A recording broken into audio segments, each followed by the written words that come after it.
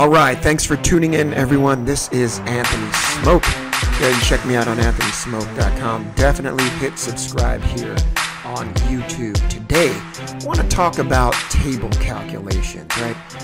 It's one of those options that we use and, you fumble around with and, you pick some options and hopefully you get the right answer. So hopefully I can demystify some of those options for you. We're just going to do some very basic table calculation here. So let's look at my data. I've got a year of an order date, 2017 and 2018. There's an internal division, and I have sales prices. These are revenues that occurred on particular dates for these divisions within this year, right? It's just aggregated up, right? It's a sum of sales price. So what if I wanted to know what my difference between 2018 energy and 2017 energy is, so on and so forth for each of the internal divisions? How would I do something like that? So we would create a table calculation. So I'm just going to hold down Control and make a copy here, right? You see the sales price duplicates, but I want to make a quick table calculation and I want to make a difference here. So let's see what we get here. So you might look at this and say, all right, what is going on here? It is taking the difference in sales price, but it's doing it at this internal division level, right? So 1.1 million minus 19.4 million gives us that 18.2 million that we're seeing here. But we don't want the difference calculated at this level. We want it calculated at a yearly level. So first of all, let's take a look and see what this calculation is doing. All it's doing is saying, ZN is saying, hey, if you see a null, treat it as a 0. So let's ignore ZN for now. We're taking the sum of sales price, subtracting out the sum of sales price in a previous position, right? This -1 is an offset to the lookup function, right? We have the lookup function, and then you provided an offset, -1. So what does this -1 affect, right? You have to tell it the partition to offset from, right? I want to offset by a year, not necessarily an internal division. So how would we change that? So we're going to go in here and we're going to select Edit Table Calculation. And so let's see what pops up here. So table calculations, they're dependent upon the structure of your results, right? And they're often compared to other rows or values. And so there are two important concepts in understanding table calculations. There's partitioning and addressing, right? So what does that mean? So dimensions that define how to group my calculation, right, are called partitioning fields. The table calculation is performed separately within each partition. So think of a partition as a way to set a break, basically a way to restart a calculation based upon a particular dimension. And so in this table calculation box, I set my partition here at the level. So we'll get to that. We'll get to that. And so the next concept that you need to understand with respect to table calculations is addressing. So addressing is the direction in which the calculation moves, right? So when you add a table calculation using compute using, Tableau will try and make a best guess on which dimensions are used for addressing and which are used for partitioning automatically. But when we select specific dimensions, then we get the control back, right? We get to determine which addresses are or which dimensions are for addressing and which are for partitioning. All right, so right, this all sounds great in theory, but how does it apply to our view here? So we're going to select specific dimensions. That allows us to select our addressing. Again, the address is the direction in which the calculation moves. So I want this to move from year of order date to internal division. So that aligns with what I have here in the view. I've got a year of order date column and I've got an internal division. So We're going to put that year of order date first, then we're going to put the internal division. And so at the level, right, sets the partition. Right now we're at the deepest level. The deepest level is, if we look at this, it's our year and internal division. So we could say internal division is our deepest level. If I change it to internal division, nothing happens. But watch what happens when I change it to year. Right? I get these null values now. Now I get that difference between 11.5 for energy here. We're looking back one, right? We're offsetting 1 year because we had this in our table calc, right? Our lookup is offsetting -1. -1 what? -1 year, right?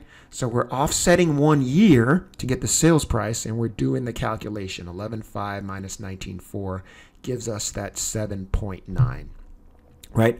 Hopefully that makes sense. This is your addressing, and this is your partition. So now watch what happens if I switch the addressing here, if I switch the internal division with the year of order date.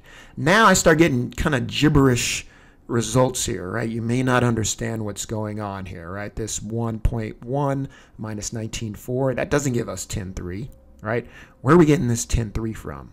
Well, like I said earlier, we always want to make sure that our order here within addressing is the same as the order here, so it just helps it make it easier to understand. So let's switch internal with year here, and we'll have a better understanding of what's going on. So now I've got the same order here as I have here, and I can look and I can see here, okay, so again, we told the addressing we want internal division and year, which we have here. We have internal division first, then we have year, and we want at the year level, you know, we want that offset to apply at the year level. So our year level is every row, right? So now it's doing the calculation. Our 11.5 minus 19.4 gives us that negative 7.9, right? That weird 10.3 value that we saw before, if you look at it now in this context, you can see that 1.1 minus 11.5 gives us that 10.3. Just because we had a switch of, you know, we changed our addressing to internal division first and then year. So when you switch it back, I'm going to switch that back, and then we're going to switch this back. Everyone's happy. We get back to where we were, right? So let's say we wanted to filter our results, right? Let's take a look and see where table calculation filters are applied within this order of operations or priority within Tableau, right? So you can see that you have all these filters, extract filters, data source filters, all these different filters are applied first, right? Our dimension filters are applied, right? That's typically what we use when we drag a dimension to the filter shelf. Then our table calculations, right, are applied last. Right? So when a dimension is placed on the filter shelf, Tableau Desktop filters out the underlying data as well as the data in the view. Right? Filters based on table calculations do not filter out underlying data. The data is hidden from the view. Okay? Table calculation filters are applied last in this order of operations. So what that means is, you know, we're going to preserve our underlying data in the data set. Our table calculation is dependent upon underlying data in the data set in order for it to calculate correctly, right? So let's go back and take a look. So now, what does that mean? If I had to filter by order date, right? If I simply dragged order date in here, I'm going to drag order date to filters. Now remember, this is a dimension filter now, right? What's going to happen is, if I say get rid of 2017, what's happened is I lost my table calculation. Why? Because I got rid of the underlying data, right? I got rid of the underlying data, so it's not in the view. So my look back, there's no 2017 for my calculation to look back to, right? And give us a value.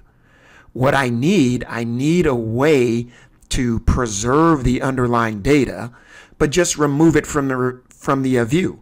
I want to preserve 2017, just get it out of the view so my table calculation can work, right? So how do we do that? So I need a way to turn my dimension into a table calculation. And so I have a field that I created. I called it order date table calculation filter. That's what the TCF is. So if I go in here and edit, let's take a look at it, right? Basically, from my order date, I want the minimum order date, and I want to look up the minimum order date in the 0 offset. Basically, I'm just returning the minimum order date, right? This is a hacky way. You can hack your way to do anything in Tableau, right? It's just a hacky way to turn my order date into a table calculation so I can filter on it at the table calculation level, not at the dimension level, right? So if I go here and if I take that off, I take order date TCF and apply it here, right? And I say 1/1, right? 1/1/2018. There we go. 12/31. Okay. So if I say okay, it's going to say, we got a problem. That's all right. We're just going to edit our table calculation so it understands now. So we want a specific dimension, right? And again, we're year and then internal division. If you look at our ordering here, so we're going to set our addressing to year, then internal division. And we want at that year of order date. And so when I do that, now when I go back in, now I'm going to have to do this all over. That's fine. Show the filter. Well, no, that's fine. So what it's showing is it's showing the minimum date that I have an order for each internal division, right? So if I uncheck 1/1/2017, that's going to get rid of transportation because that is the minimum date for transportation. That's going to get rid of technology. That's the minimum date for technology that I had an order. I get rid of 1/28 and 2/5/2017. Now I'm left with my 2018 values. I'm going to hide that card, right? So that is just kind of a hacky way to get rid of my 2017 values. I had to turn my dimension, my order date dimension, into a table calculation in order for Tableau to remove the underlying data only from the view, not remove the underlying data completely from scope, but just get it out of the view. So now I can show that difference in sales price and retain 2018. So this has been Anthony Smoak. Hope you found this tip useful. I'm going to make another video here using the concepts of what we learned here to do a sample, day last year calculation, so we can look at the sales price for the same day last year. So we're going to use these foundational concepts here. Look for that in another video that I put out here soon. So this has been Anthony Smoak. Hope you enjoyed this tip. Get out there and do some great things with your data. Thanks for watching, everyone.